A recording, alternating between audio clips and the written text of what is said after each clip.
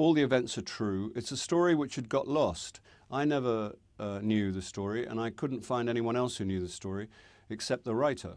And it's an extraordinary, wonderful, beautiful story.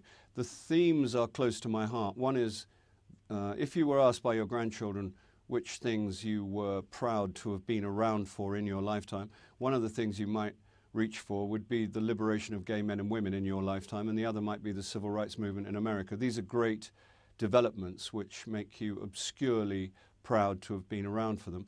So it involved that, and also the miners' strike in 1984-85 in England was one of the great scandals in recent history and was almost completely misrepresented at the time. So a little bit of the truth and a bit of respect and dignity for these decent men and women of the mining community was long overdue, and it was a beautiful thing. And the fact that these two themes dovetail so incredibly and wonderfully in the story was very satisfying, obviously. I think it had standing ovations at the Cannes Film Festival, the Toronto Film Festival, and the New York Film Festival. People just got to their feet and they chanted and cheered and clapped.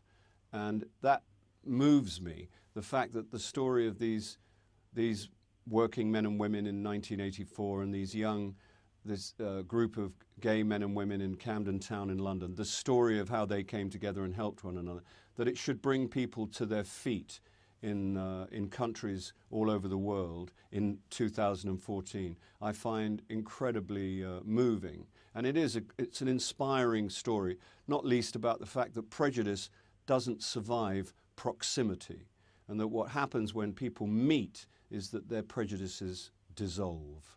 And this is a beautiful thing.